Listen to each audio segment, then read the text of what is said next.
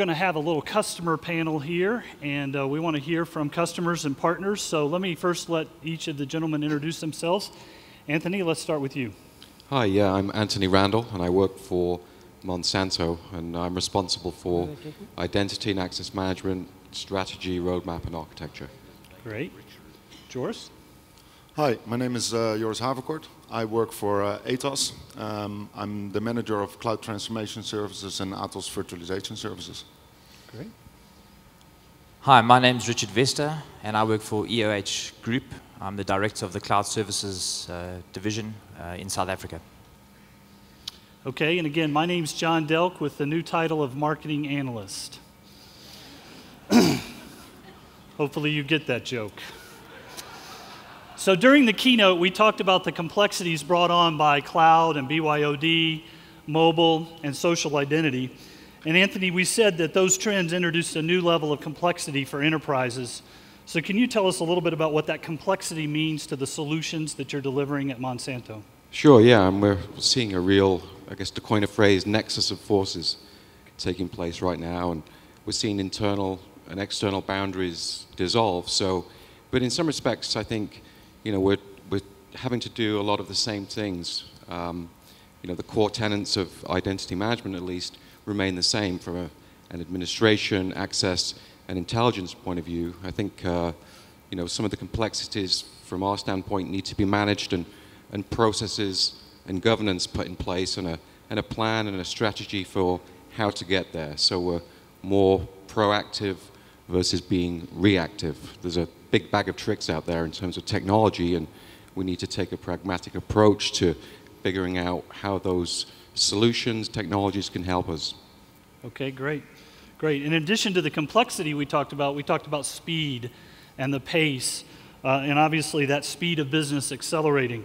So Joris, how does that change the way you at Atos are delivering services? So what we see happen is that specifically the speed of business at our customers is changing. So when we do workload migrations into our cloud solutions, it's very important that we start to think about how we can standardize and highly automate our transformation services into cloud. Okay, great, great. And then Richard, as a service provider and a provider of these services, how has EOH moved to take advantage of this complexity and this speed trend that we've been talking about this morning? So we're quite excited about the speed and the way the dynamics are changing within our market. Many organizations today within South Africa are looking for that flexibility and the scalability and being able to move rapidly towards the cloud. What we actually did was we built out an infrastructure and leveraged technology, a NetIQ Cloud Manager, which actually allowed customers to start maintaining and getting that almost the step up in terms of the flexibility, being able to deploy the workloads when they required it. As well as scalability, so being able to increase resources on demand and meet their business requirements, the demand within their businesses. So we're quite excited about it, and seems to be working quite well in the South African market. That's great. So Anthony, Richard just talked about some of the solutions they're providing. How about at Monsanto? In response to these challenges, what kind of solutions are you providing? So I think there's a combination of both solutions, and again, you know, processes that we need to introduce to help solve these problems and you know, react to business challenges. And you know, from an information standpoint, I talked about information and business intelligence. I think that's one of the primary areas as we you know, look to tackle some of these newer complexities with cloud, BYOD, and getting a good handle and introducing technology, bringing in technology like access governance to discover what's out there, to see what users have access to.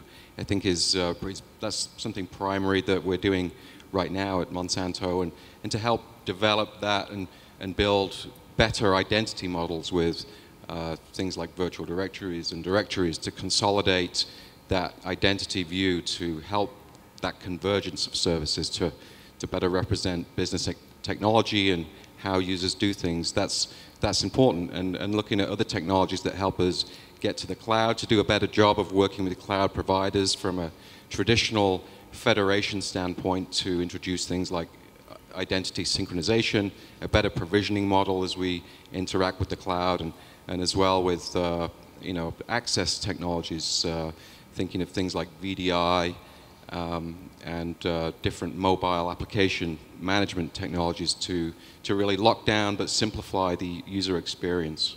Okay, great. Joris, as a provider from an external perspective, how about you? What kind of solutions do you guys see meeting these challenges? So besides offering our own cloud solutions, obviously things like IaaS platforms and desktop as a service, one of the things that we developed is a cloud migration services portfolio in which we offer multi-level migration methods into our cloud solutions. One of the other things is from delivering the IT for the Olympic Games. We developed an Atos high-performance security solution, so we can basically track everything that's going on during the Olympic Games or in any other case, and see if we can filter down all the events into as less critical events as possible so that we know what to react on. Okay, great. So Richard, as we think about the audience out here of customers and partners, and we think about these challenges driving us out in the future over the next few years, what advice would you give those sitting in the audience about how they're going to take advantage of the opportunities that we've been talking about this morning? So John, I think as a customer, I think one needs to start by not being scared about what cloud can actually offer and the different technologies out there. I think a good starting point is understand what you actually have within your own organization. Using technologies like placement recon, you can get a really good understanding of what you can virtualize or what should be staying in a physical state. And from there, it's not about losing control of your data. I think there's many technologies that NetIQ have actually launched in the market that will allow customers to be able to manage their infrastructure as well as move less mission-critical data into an enterprise or a public cloud environment. From a partner perspective, I think partners are critical to the puzzle. They that link between the service provider and the customer, and in most regards, partners have a much better relationship with customers than service providers do, especially in the outsourcing space. So I think partners need to really look at the technology that's available and see how they can support the service providers still to maintain that outsourcing capability, but allow customers to move on this journey towards total cloud computing. And from a service provider perspective, I think don't try and win everything. I think you need to realize that something like NetIQ Cloud Manager can really support a hybrid capability, managing infrastructure in a customer's data center, as well as allowing that capability of managing workloads in your own data center as a service provider. So it's a journey. There's no right or wrong place to start or where to start. And I think it's an exciting journey that each one of those members should be taking jointly to obviously a successful cloud experience. Great, great answer. As an enterprise architect, you have a different perspective. So how would you advise the audience in terms of what to think about as these future challenges are going to come rolling at us? Yeah, so I think, just taking a step back, Apple raised the bar in terms of, ease of simplicity of applications and devices that are very easy to use. And I think that user experience is coming into the enterprise. So expectations are high, and I think we need to simplify that whole user experience, make it easy to self-manage, to provide applications that are easy to use, and at the same time, make sure the infrastructure is converging around that solution to provide that from an information standpoint. So I think requirements are important, understanding what some of the business goals are and functional requirements of what's being demanded or asked for by the business. And as I said before, strategy and planning and having a process in place to be proactive, yet be able to react and provide decision frameworks for direction that we need to take to support this, as I said, nexus of forces, these many different technologies and capabilities that are now, becoming more and more prevalent.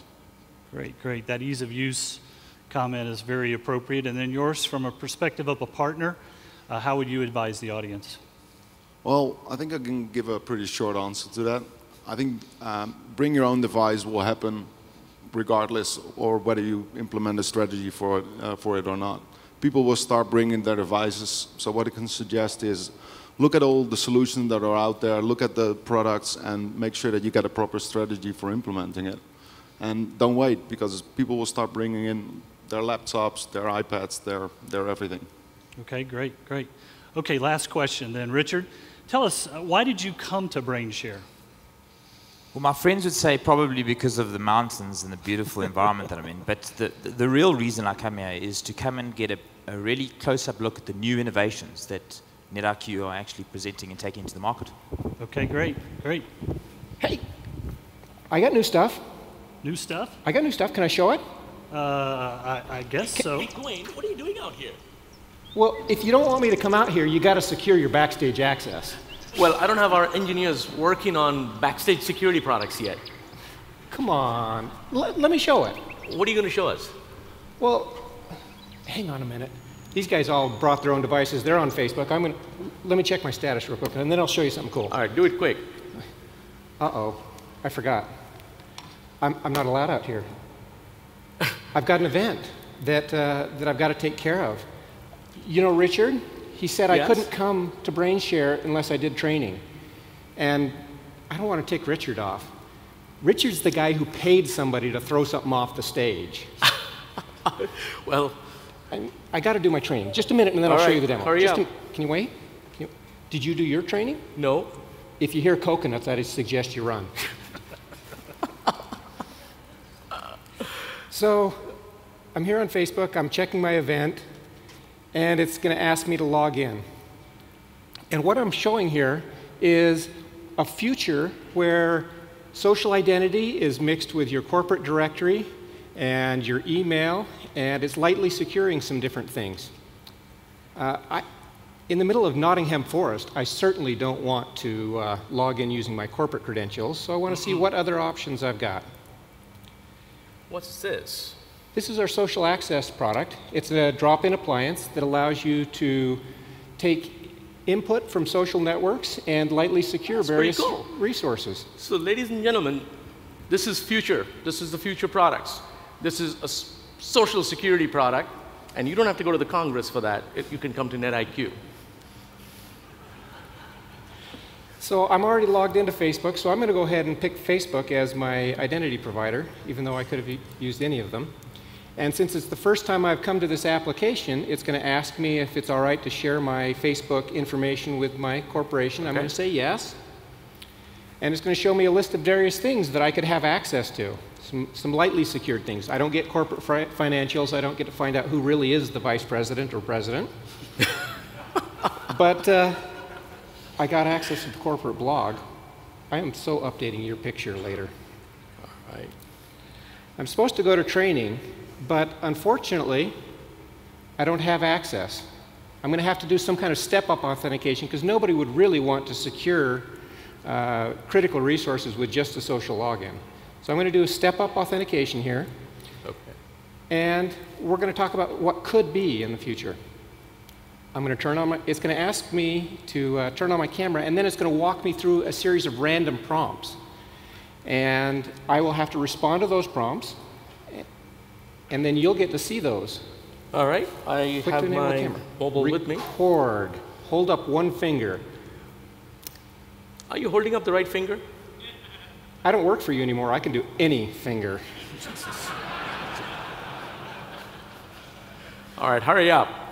4 fingers. Live long and prosper, die young in poverty, or we can just be boring. Ah, the NetIQ sign. Web developers everywhere know this. Begin tag, head, in tag.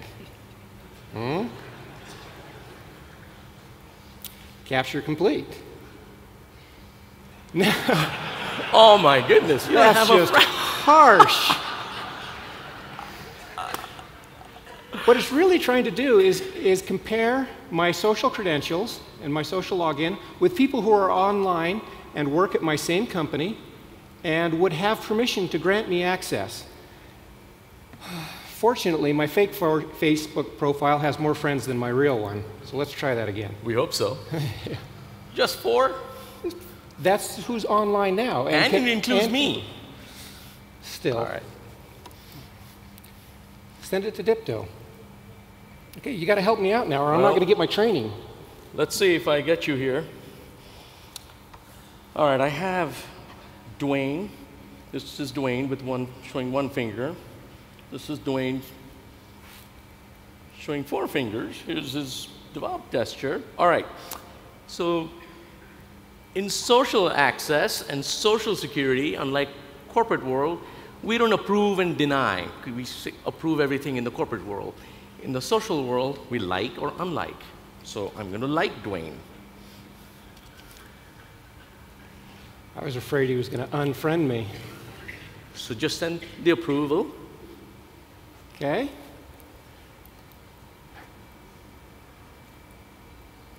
So I'm here in Facebook, and if I click to refresh, I see I've got new messages. See all.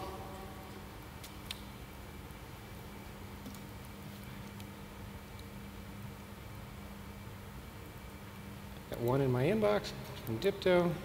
And I'm approved. Well, now I can do my online training and keep Richard off my back.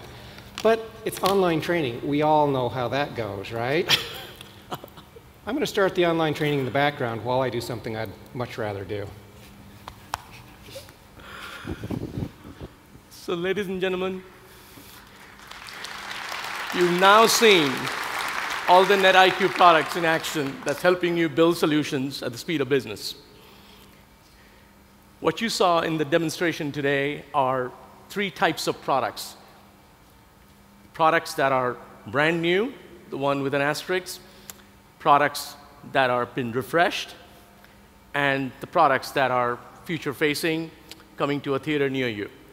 Let me make a comment that's in the last 12 months, we have refreshed each and every one of our product lines.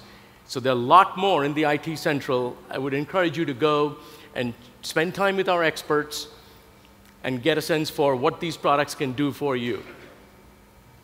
Thank you.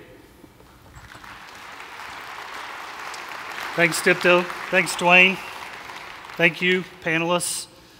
So that ends our keynote today. A couple of things that I want to wrap up with. First of all, I hope you've taken advantage of your coffee bar card and have stopped by the pit stop that NetIQ has sponsored and gotten a chance to participate there, as well as in IT Central. The NetIQ arena there includes a race simulator around this theme of speed, so make sure you stop by there.